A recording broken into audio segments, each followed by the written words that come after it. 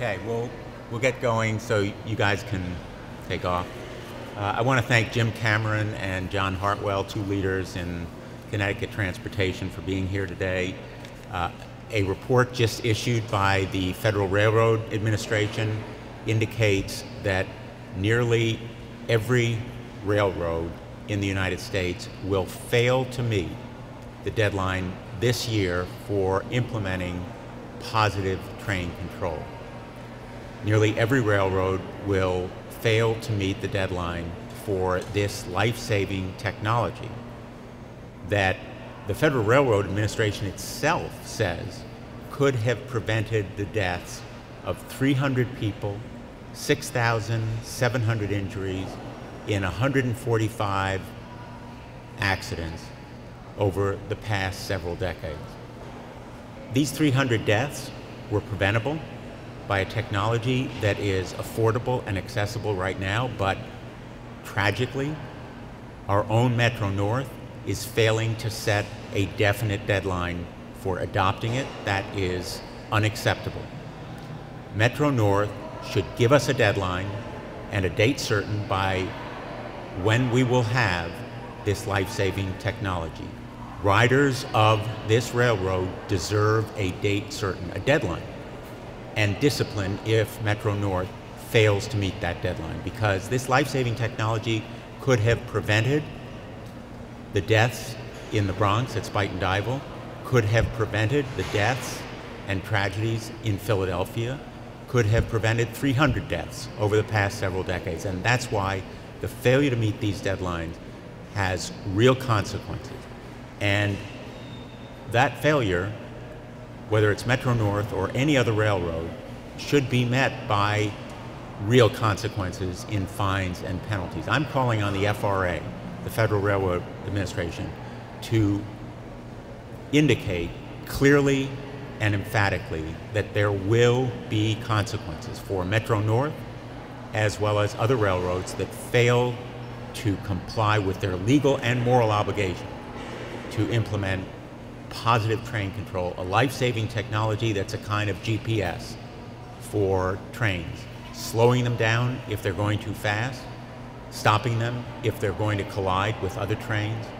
We've seen too many of these tragedies just over the last few years, and too many deaths and injuries and dollar costs over this past recent time. And that's why I'm calling on both Metro North and the FRA to set deadlines, impose discipline, including penalties that will be paid by the railroads, not by the commuters or passengers, and not by the state of Connecticut. Penalties that will be paid by railroads that either deliberately or negligently fail to implement positive train control. There is no excuse, none, after so many years and after an acknowledgement that this technology is life-saving, realistic, affordable, accessible, no excuse in failing to implement it. And that's why I believe that the FRA and Metro North should be doing their job better. We've known about this technology, and there have been calls to implement it since 1969, when a crash in Darien took 4 lives and could have been prevented by exactly this kind of technology. The crash in Darien in 1969 should have prompted immediate adoption of this technology. We've waited too long, and that's why this very urgent action is necessary now.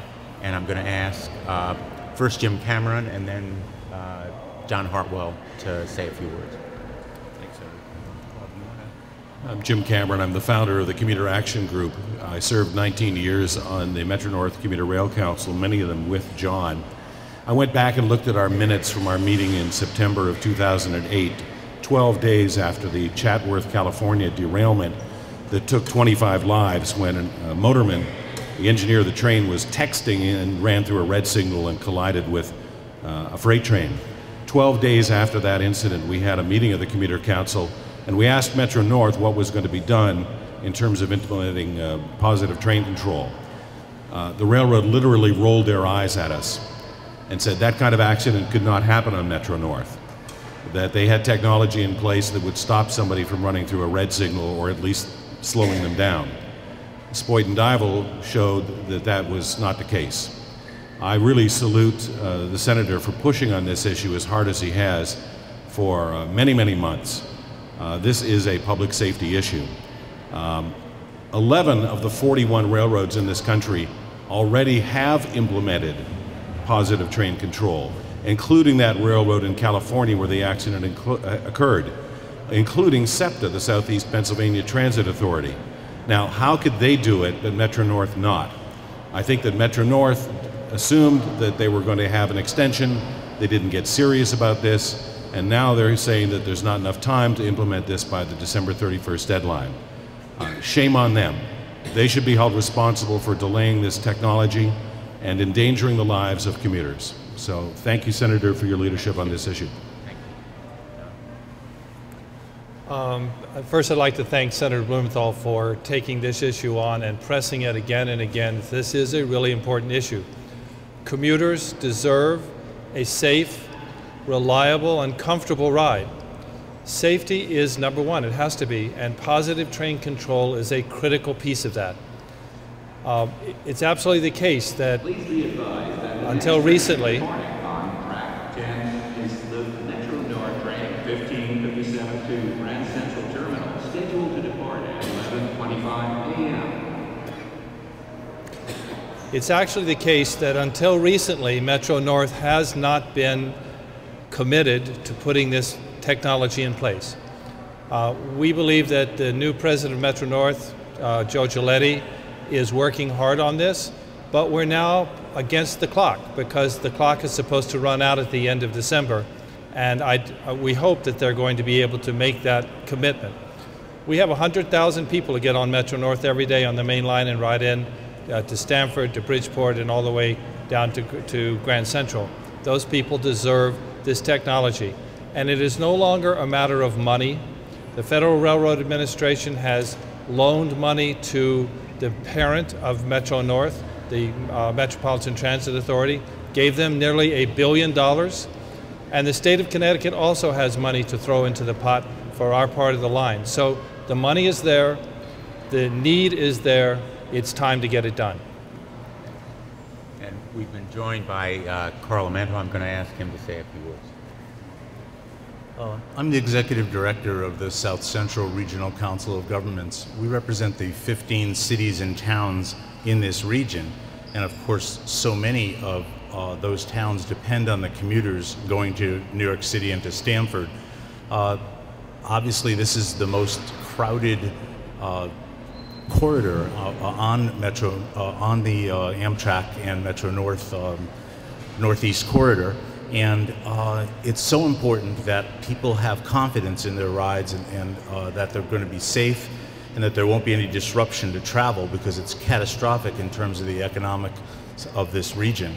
I applaud Senator Blumenthal. I've stood with him several times here for really taking up this issue and making it, and really raising it to visibility with the public, just how important this is. There have been many safety issues in terms of the bridges, in terms of service, electrification. All of those issues Senator Blumenthal has been front and center on to make sure that people have safe, reliable rides in this important corridor between New York City and New Haven. Thank you, Senator Blumenthal. I should emphasize that Jim and John and Carl have stood with me before, and the point, by the way, that Jim makes is really important. Other railroads are getting it done. Few, but some of them are, and that shows it is doable. Senator, did John say $1 billion has been received by MTA? Yes. We successfully... to Grand Central Terminal, scheduled to depart at 11:25 a.m. on Metro North is receiving $1 billion from the federal government to get this job done, and it's failing to do it by the deadline that is imposed by statute and failing also to give a date certain instead of that deadline when in fact it will be implementing positive train control. This system is not a luxury or a convenience, it is a life-saving necessity. The money has been allocated to Metro North, $1 billion, to do this job, and the failure to accomplish it is reprehensible, but even more so, the failure to give a deadline when it will get it done. What has Joe Giletti said? I'm sure you all have made it clear that this is inexcusable when you've already got the money in your kitty. The best way to summarize, I think, his reaction is, number one, he's new. He hasn't presided over all of the time that Metro North had to do this job. But I think his essential answer is he's doing his best. They face a lot of challenges. I want to know, okay, you're doing your best. When will your best get this job done? Please be advised that this is the final boarding call for the Metro North train 1557 to Grand Central Terminal, scheduled to depart at 11. And I might just add, you know, we're very near to West Haven, where Robert Loudon lost his life.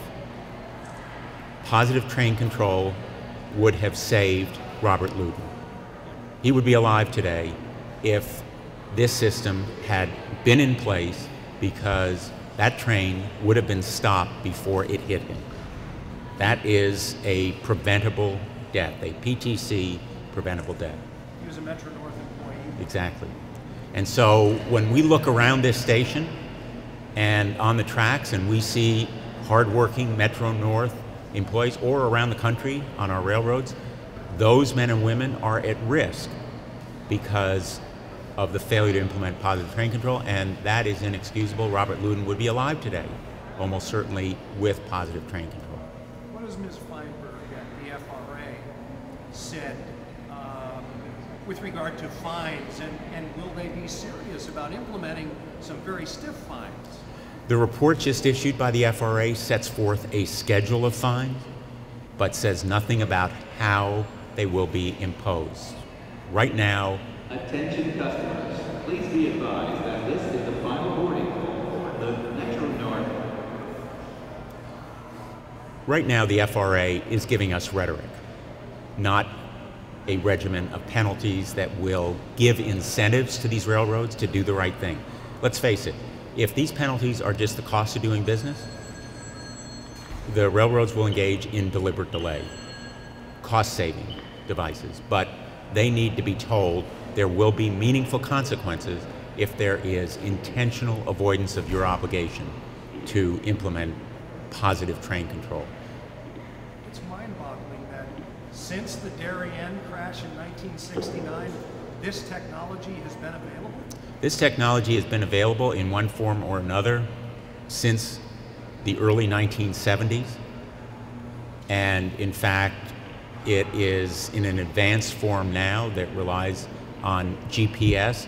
Think of this system as a kind of GPS for preventing train derailments or collisions or excessive speed or other kinds of crashes and accidents that take lives. And it's been available since the early 1970s. It should have been implemented well before now, and there's no excuse now. You guys want to add anything? John?